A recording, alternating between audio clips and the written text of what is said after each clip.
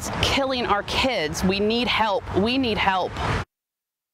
A small amount of a potent drug is proving deadly for teens and young adults here in the metro. In 2020, the United States saw 5 overdose deaths a day. In Kansas, we had 3 overdose deaths every 2 days. Many of them can be traced back to fentanyl. Reporter Megan Abundis takes this story 360, giving you multiple perspectives on what's being done to fight fentanyl. We all want to write our own destiny.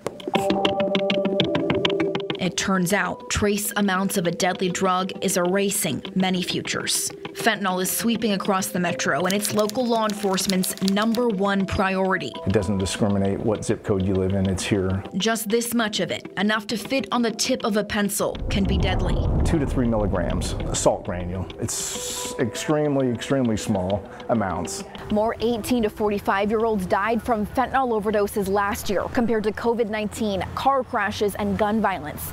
It's the #1 killer of young adults. We're taking this issue 360, hearing from police chiefs from both sides of the state line. This is a health crisis and epidemic. A drug processing specialist. This is something we're trying to get off the street as quickly as we can. A lawmaker, a school doctor, newly drug-educated parents, a detective who's working to make a change. It is paramount at this point. And families who have lost teenagers. I want no other family members to go through what I've gone through. My soul has been like a hole ripped in it, and it's a constant hurt in your gut, he's gone.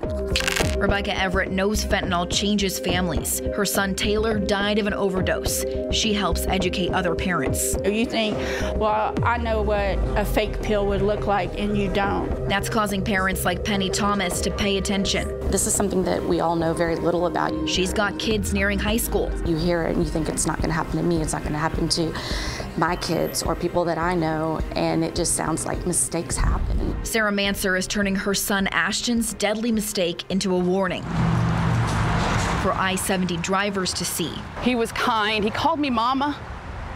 I miss that, If I can even stop one person from overdosing, I will definitely. We had 3 subjects at a known fentanyl house. The Clay County Sheriff's Office and the Excelsior Springs Police Department team up to search for fentanyl. Detective Nelson runs the county's drug enforcement program. I've never seen anything like it in my 24 years, ever.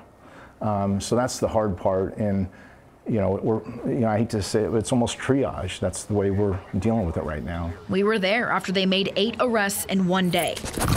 Chief Greg Dole worries that drug dealers are changing their tactics. They're even packaging it in colored pills, presumably to make it attractive toward younger and younger group. Andy Warner gets a first-hand look at fentanyl. I even will triple bag it, even with gloves on, just to keep from getting contaminated. He's an investigator with Excelsior Springs, testing the strength of what officers recover. These pills symbolize an overdose to me. I mean, that's a lethal amount right there. Even one of them's a lethal amount. I hope we get a lot more of it tonight. Kansas Senator Roger Marshall is working to limit overdoses. I'm doing what we can to make sure we get Narcan into all of the school systems. The U.S. Department of Health and Human Services says the number of prescriptions for it doubled in recent years.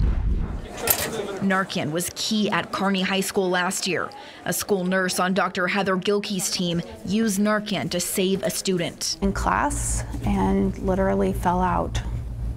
And the teacher immediately knew something wasn't right. They're increasing their supply across all schools, too. We would have lost one of our students. I love you, Ethan! A deadly overdose at Oak Park High School just last year. Ethan Everly, a sophomore, died after taking a pill laced with fentanyl. He was a leader in our friend group. He always pushed us to do better.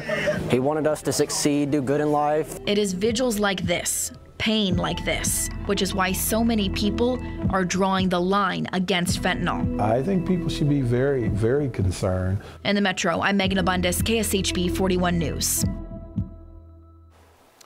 Folks, do you have a thought about this story or a topic you'd like us to go 360 on? Send us an email, 360@kshb.com, and follow KSHB 41 on social media to join the conversation.